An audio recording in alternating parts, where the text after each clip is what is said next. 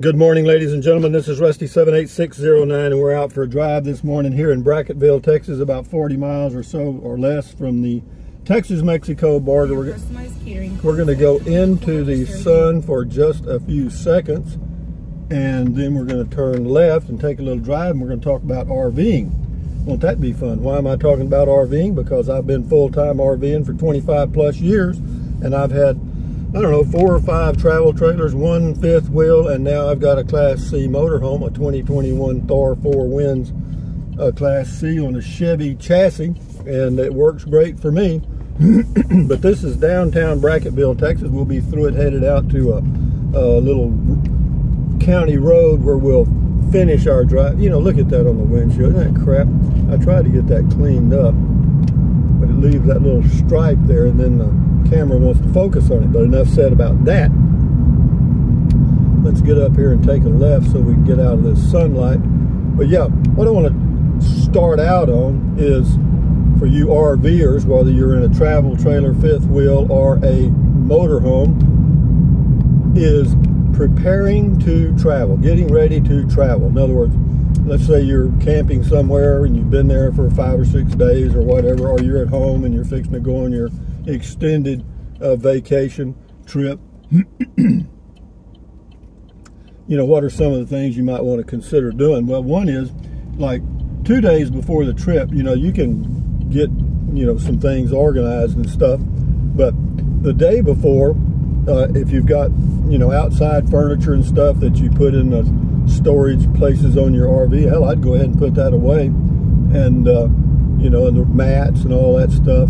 And then the day that you're going to go, if you're in a motorhome, it's a little different than a travel trailer or a fifth wheel, in that in a motorhome you got to kind of keep stuff from rattling around, you know what I mean? And you don't like to, because you're inside with the stuff, you know, you can hear it banging around. If you're pulling your home down the highway, then you don't hear all the crap back there banging and breaking and stuff.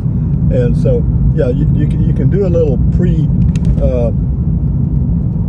packing in the motorhome to keep your dishes and stuff from rattling, and finally you'll figure out how to do that. Now, all of you, whether you're in a travel trailer, fifth wheel, or motorhome, can use the kitchen sink, the bathtub, and the bathroom sink as a place to put those last minute items, if you know what I mean. And what I've done before, and still do, but I don't have that much stuff now, and in the Class C it's all different. I'll talk about it in a minute. But when I had the travel trailer and the fifth wheel, I would put a towel or two in the bathtub and kind of wrap stuff up that might be, you know, loose and fall off on the floor from the bathroom, etc. And so that kind of took care of some of it. Then also, don't forget the bed. You can put stuff on the bed.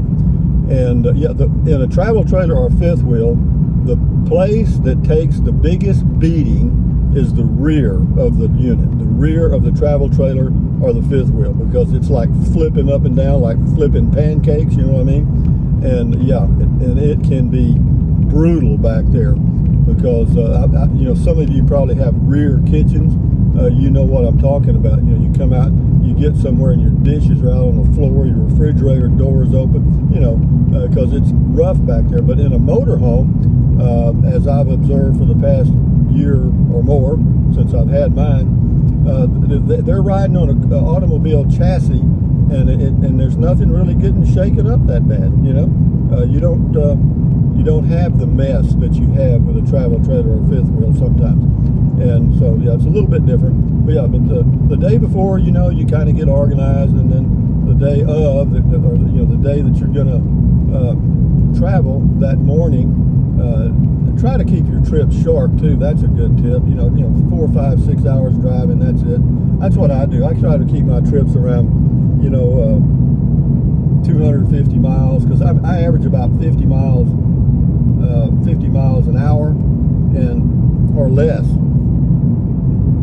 So I try to keep it 200, 250 miles for traveling, and the day of, you know, if sometimes the night before, if I feel like I need to be in a hurry, you know, the next morning, that I want to kind of get off in a semi-rush, which I usually am not, but I'll I'll go ahead and disconnect the sewer hose, the drain hose, whatever you call it, and go ahead and flush it out and put it in a bag and put it in the storage place on the RV, and go ahead and disconnect the water hose. I always put a little water in my water tank. I usually keep the fresh water tank about 1/3 full, and in my case that's about 16 gallons because I've got a 50-gallon fresh water tank. But yeah, 10 gallons or so is good, you know, because you might need, for those of you that use the black tank and the whatever, you know, if you need to flush the toilet, you know, that'll give you a toilet flush or 4 or 5 or 6 or whatever.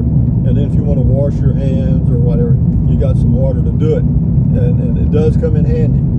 And as far as preparing your tanks, you know, when you're going from spot A to spot B, C, D, and on and on, some of it, you know, they make these little things you can drop in your black tank and your gray tank that, you know, that will help, or stuff you can put down the drain that goes into your gray tank that will help deodorize them and loosen up some of the stuff, you know. And when I had a travel trailer, what I would do is I'd put about maybe 5 gallons or a little less of water in the tanks with some freshener or something to clean them out while I was driving, because when that water is sloshing around in there, it's the equivalent of having that tank cleaner thing on the RV hooked up. You know, I mean, it really helps clean them out. And then when you get to the site where you're going to be hooked up again, just open your deals or to let the water out of your tanks, and out goes all that mess. And if you do that regularly, you won't have any problems with your tanks. Now, if you're going to park somewhere for an extended period of time, this is just a little tip. You know, some people, you'll notice, leave both of their tanks open. You know, they leave both the handles pulled all the way out, including the black tank, of course. Well, if you're just going to be there for a few days, yeah, you probably get away with that. But if you're going to be there for a month and you do that, you can have some problems, because see, if you're, even though you think your RV is perfectly level, and it could be, the black and gray tanks probably are not, you know, and so there's going to be an accumulation in one corner or one area or whatever, and that chunk or whatever it happens to be eventually will break loose and plug up your drain tank or your drain thing. And so yeah, the best thing to do is close your black water tank drain if you're going to be somewhere for an extended period, and use those little deodorizer things for your odor control. And or you know, you can, you know, every 4 or 5 days, you know, you could dump it, would probably work, you know, just so you get all the stuff out, you know what I mean? Because if it cakes inside of that black tank, you got a mess, you know what I mean? A big mess. So what else? Yeah, and then, you know, of course, you know, getting ready to go is the exciting part, and then the actual traveling is nice. Something else I suggest, and whether you're by yourself or married and got kids, whatever, it doesn't matter, is the day before is prepare some you know, light snacks or light meals, you know, sandwiches or whatever, you know, finger food stuff, so that you can eat it while you're driving, and make the trip a little pleasurable, you know. Fix your favorite cup of coffee or tea or whatever, and yeah, have it available so that you can cruise on down the highway, you know. And does that help? Hell yeah. It makes the trip more enjoyable. You don't have to stop at, you know, 7-Elevens and gas stations and little places to eat and stuff, you know, because eating out is unhealthy. That's all there is to it. Eating out anywhere is unhealthy. And I'm big on trying to keep people trying to keep their health, you know. You notice the traffic on this highway, right? We haven't seen a car yet.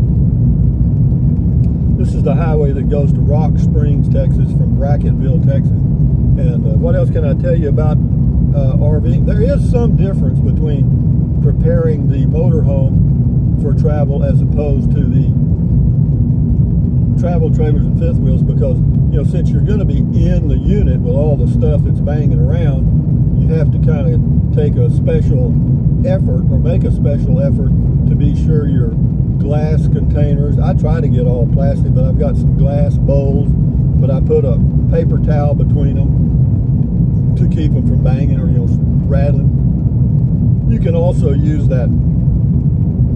It's a rubberized looking stuff. It's cabinet liner stuff.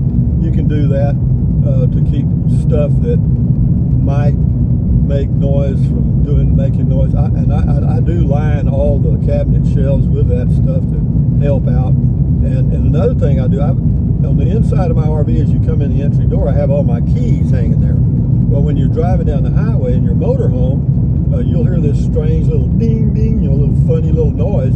It's those damn keys rattling. So what I do now is I take all the keys off and I put them in these little snack bags and put them on the dining room table, and they'll stay there. Everything in my RV rides okay. I can leave all the stuff on the table. It won't move. I can leave stuff on the shelf in the bathroom. It won't move, because it's on a car or an automobile chassis. And that makes a lot of difference. It rides a lot smoother. You don't get the pancake flipping that you get in an RV or a fifth wheel. So what else is there to say about RV traveling? Preparation, not a whole lot. It's the usual stuff. Unhook everything, double check, have you a checklist.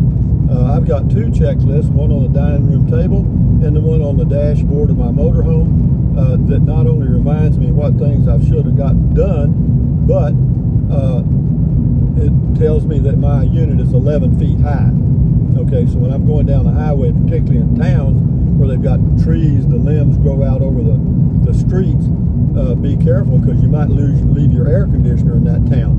And yeah, there's a lot of things I've left out here, I'm sure, but just to give you a guide, because it's a fun thing to do. It's actually, for me, it's kind of a rush, you know what I mean, like an adrenaline rush to get everything unhooked. And of course, I'm not going to be using a tow vehicle this time. I'm driving my Chevy Spark, but it's CVT, and you can't tow it all four wheels down, so I'll forget that plan. And you may be getting a little road noise, but I'm only going 30 miles an hour, and the reason I'm going 30 miles an hour is because there is absolutely no traffic, and I am in no damn hurry. All right, and I think this right here, I was going to say that might be where they had the Alamo thing, but it's not. Anyway, enough said. Yeah, RVing, again, it's the day, the rush, the adrenaline rush of, getting behind the wheel. You got everything put away, you crank it up, pull out, and then realize you forgot to unhook the electric. Whoops! Whoops! I knew a guy that did that on a fifth wheel. Yeah, he had a 50 amp. Yeah, he it made a mess right down the side of the fifth wheel. But so I double check. I mean, I'll actually get into the motorhome and start it up, and then I get out the driver's side, make a complete walk around one way, and then go back around the other way just to double check. Because at my age, I promise you, I can forget things. No kidding. Yeah, this is the entrance to the place where John Wayne spent a lot of money recreating the Alamo. It used to be you could go in there and pay a little fee and go see the old buildings and stuff that he built, but you can't do it anymore. They've got a deal. You might be able to make arrangements to go in here, but see, they had, as you'll be able to see right here, they had a little booth there for you paid. Yeah. Well, they got signs here, keep out, warning, under Texas law, chapter, blah, blah, blah. Enough said about that. But ladies and gentlemen, if you're going to be traveling in an RV, a fifth wheel, motorhome, whatever, just go slow, man. That's the whole thing. That's the whole adventure, you know what I mean? And,